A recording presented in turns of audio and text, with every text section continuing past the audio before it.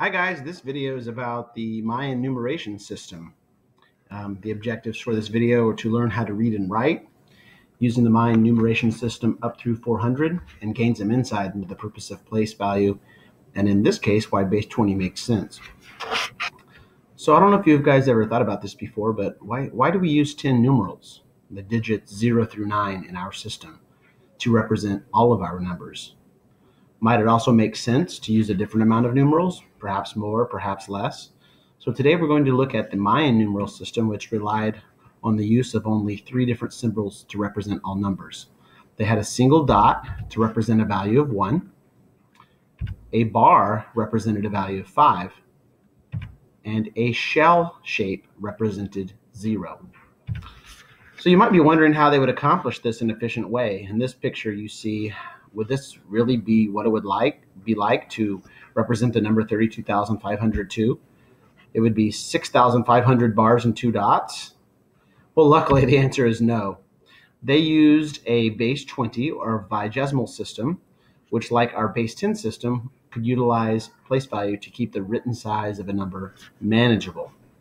And as you will see, this system was somewhat base 5, somewhat base 20, and even had a special exception to the rule when they did calendar mathematics. But we won't be discussing the calendar mathematics in this video. To begin writing numbers using the Mayan numeration system, let's take a look at the first 10 numbers, 1 through 10. I'm going to compare it to the Hindu Arabic system that we use.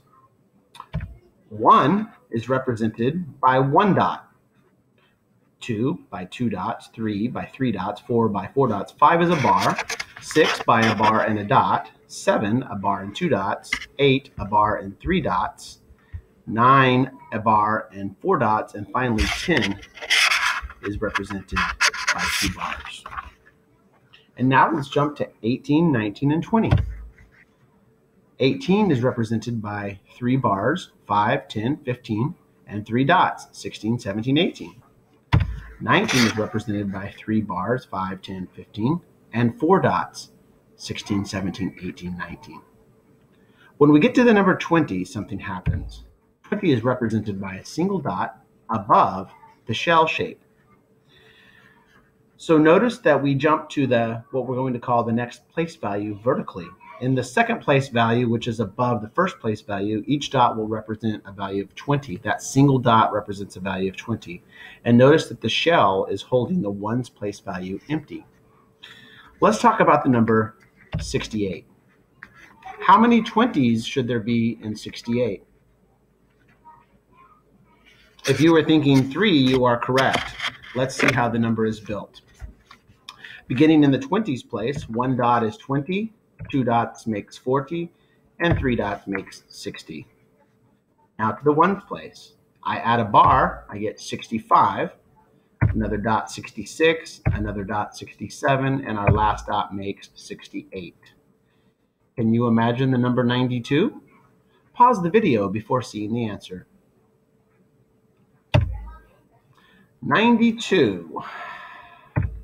92 is comprised of 4 dots in the 20s place, 20, 40, 60, 80, 2 bars in the ones place, making it 85, 90, and 2 dots, 91, 92.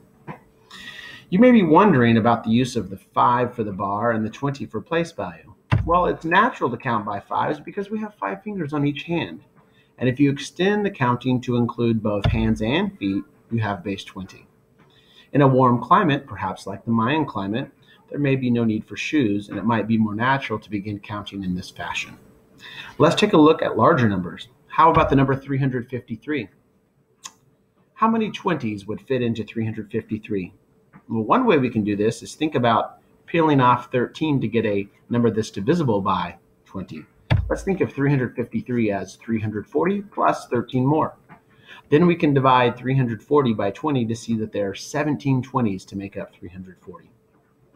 So the number 353 would be represented in the following fashion. In the 20s place, we would have 3 bars and 2 dots. That would make 5, 10, 15, 16, 17. In the 20s place, or 17 20s, that would be 340. And in the ones place, we have 2 bars and 3 dots, 5, 10, 11, 12, 13. So these two place values together represent our whole number of 353. Can you make the number 217? Pause the video before seeing the answer.